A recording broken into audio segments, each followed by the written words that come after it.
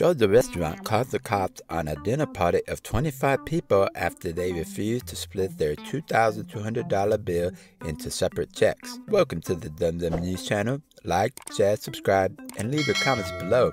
Help the channel grow. I need your help. So we went to Louisiana Bistro for my sister's birthday. It was over 25 guests that came and they tried to put everybody food on one tab. My sister wanted them to do everybody food separate, so they called the police and things got confusing. Look at the police, he keep laughing. He laughing at everything. But let me just ask you something. We talked about. I did take that off of the chat. I could not see. I read the entire story, and there's a link below so you can read it as well. Among other things, I read it said that several people that weren't invited showed up to this dinner party.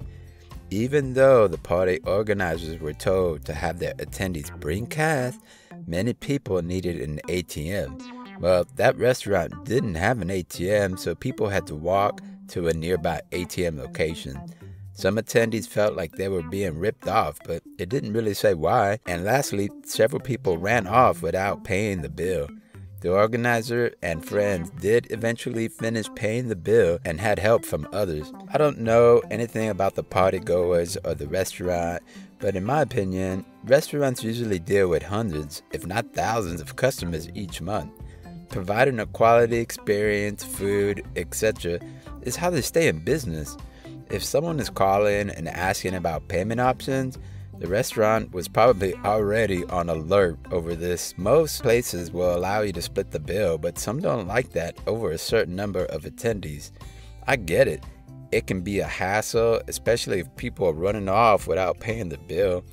Turns out the restaurant even removed some of the drinks from their tab.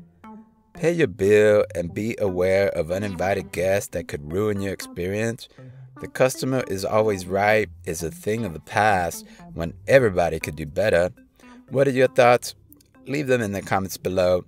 Thanks for watching.